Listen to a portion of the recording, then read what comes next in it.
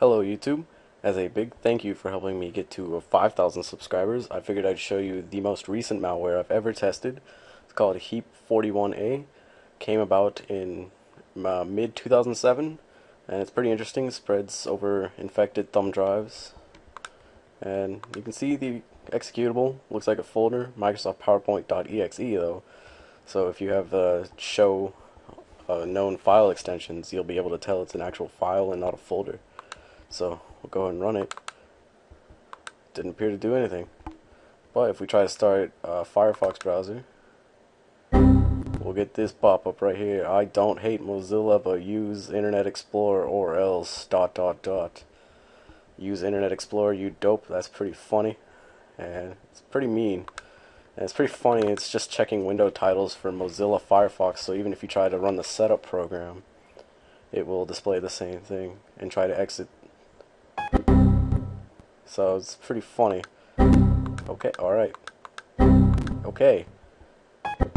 Alright, okay, yes, alright, we'll quit it. Alright. And if you use Internet Explorer, it'll let you. But it won't let you go to certain sites. There's two sites in particular it blocks. First being YouTube. You get the nice evil laugh over the speaker in this pop-up. And same thing goes for Orkut. Oops.